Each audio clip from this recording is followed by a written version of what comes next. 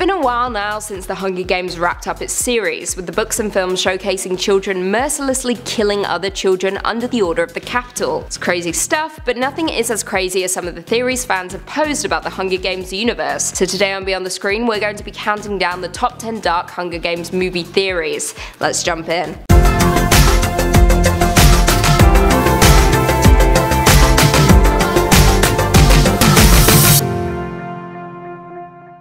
Coming in at number 10, Prim's death was planned by Coin. Posted to Reddit by a user I can't pronounce, they theorized that Prim's death was planned all along by Coin. I quote, "As we all know, in the last few chapters of Mockingjay, Katniss' sister Prim dies. In the rest of the book, everyone is theorizing if Prim was killed by President Snow or President Coin. In the end, Katniss comes to the conclusion that Coin was the one. I think that Coin knew that Prim was there, maybe even sent her there herself. Here is the evidence. Number 1. Prim has caused Katniss to be the Mockingjay. Katniss went to the games as a volunteer for Prim. That caused everything that happened, including Coin having to listen to Katniss if she wanted to win the war. Number 2. Coin had planned for Peeta to kill Katniss, but before she could do that, Katniss ran away, so killing Prim could have been a punishment for her. And number 3. When Katniss travelled to the Capitol, Prim was still at District 13, so when the attack happened, Prim could have been sent there by Coin, who hoped that the attack would kill her. So how was this beneficial for Coin? Well, Coin wanted to make the final Hunger Games with the children of the Capitol, and she knew that if she killed Prim and made it look like Snow did it, Katniss would vote yes. In at number 9, Panam is alone in the world. Now this theory was posted to Reddit by user Will Matron, who said, "We all know the basic Hunger Games story. What we haven't thought about is how isolated Panam is. It's more isolated than North Korea in 1984. Maybe there's another reason than just an oppressive government. What if Panam is alone in the world? During the years before the first rebellion, no countries are mentioned, and during the first rebellion, District 13 doesn't seek out help from outside of Panam. Also, during the 75 years before full-on rebellion, District 13 doesn't seek out other countries' help. Finally, the two other clues to this are in the epilogue. During the 15 or 20 years after the second rebellion, there's no mention of contact with other countries or a look into the Capitol's secret archives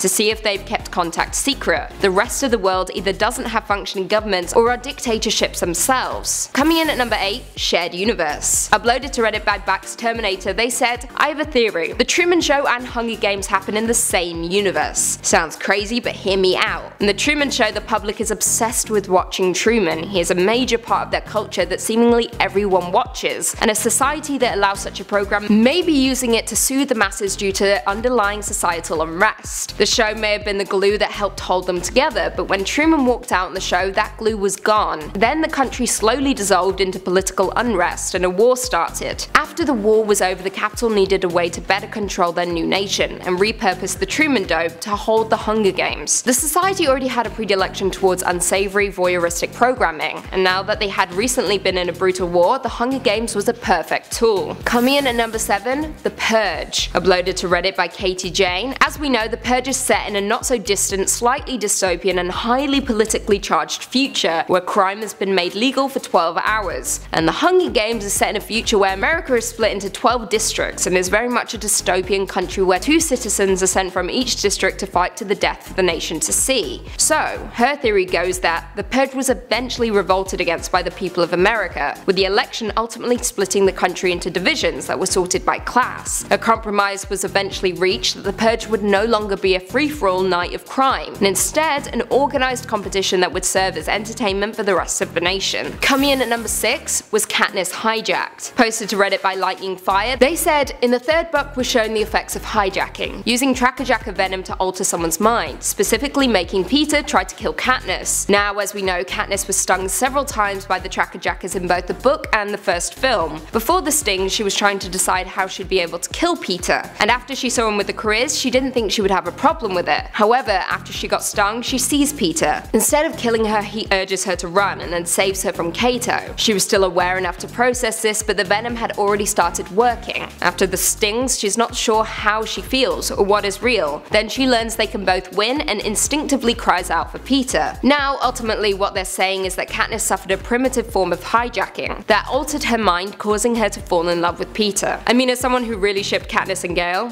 I think this is true. Coming in at 5, Foxface. Posted to Reddit by CircleManFan, they believe that Foxface actually committed suicide. And here's their evidence. I quote, "It's stated in Catching Fire that in the training station for edible plants, only the plants that are going to be featured in the games are described. Foxface is described and shown as incredibly intelligent. Wouldn't someone this smart know to memorize all of the poisonous plants listed? She knew that her strategy was to not attack. So wouldn't she put priority during training to master survival skills? Foxface knew what would happen if she blatantly committed suicide. It would look like defiance to the capital and her family would be killed. So she decided to end it this way to make sure no one would think she was trying to outsmart anybody." Coming in at number 4, the Mormon Church. This one is really interesting, hear me out. Posted to Reddit by Mountain Dew 95, they say, "I have a suspicion that Panem is a result of the Mormon Church taking over the United States government. My first tip-off was President Snow. The Mormon Church was led by President Snow from 1898 to 1901. They looked very similar, at least in the movie's depiction. Old white guys with long beards. The second piece of evidence is the location of the capital. It has the Rocky Mountains on the east side of the city, and also sits by a large lake. Evidence is looking good for Salt Lake City, head of the Mormon Empire. The final piece of evidence is the fact that the capital is laid out on a grid, which Salt Lake City is famous for incorporating and perfecting in its city layout. Third, President Coin's first name is Alma, which was also a character in the Book of Mormon who led a rebellion against the church, which sounds surprisingly similar to how President Coin leads a rebellion against the capital." Coming in at number 3, the Mockingjay. Now, I saw this theory posted a couple of times online, but I'm going to be focusing on the one uploaded to Reddit by Fame of Housewives, who said, "A common theme throughout the book is Katniss as a pawn, used by the capital and the resistance as a symbol. Katniss doesn't become this until she volunteers as tribute and is sucked into the game. Their theory is that Katniss was set up to be the Mockingjay way earlier. She was pre-selected and maybe even genetically altered by the scientists in District 13 to be a successful huntress, demonstrate incredible compassion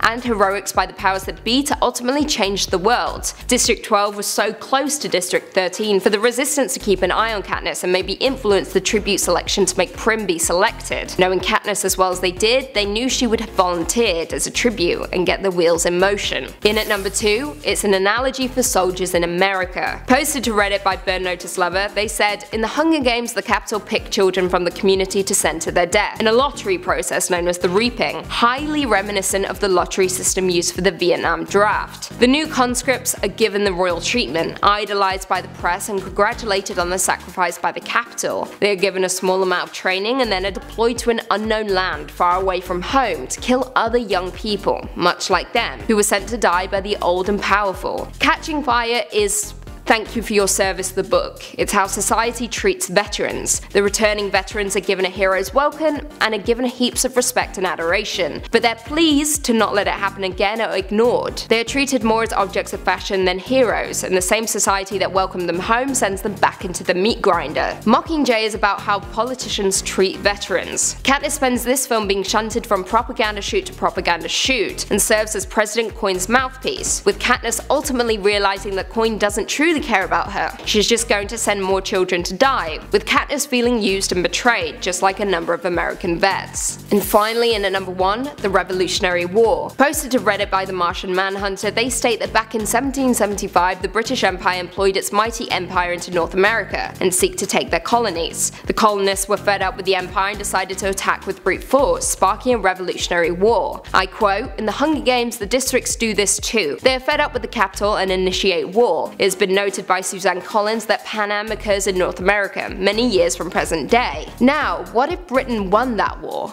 Would they decimate all 13 colonies? No. They would kill the signers of the Declaration of Independence, and then strike fear into the hearts of the remaining 12 colonies by killing one off. Britain would kill off the colony making the least amount of money, Georgia, which, being the furthest south and thus farthest away from the capital, geographically matches up with District 13. Britain, having gone through a large war with the rebellious colonists, would set up a small centre of command to regulate the colonies. This would be the Rockies, and have a leader similar to the governors that Britain placed in Massachusetts and others before the Revolution. This would be President Snow." Well, there we have it. What did you guys think of these theories? Were there any that we missed? Leave us all your thoughts and feelings in the comments down below, and perhaps we can do a part 2. If you're enjoying the dark content we're doing, be sure to give this video a big thumbs up, subscribe and turn on notifications so you never miss another Beyond the Screen vid. And until next time, see you later.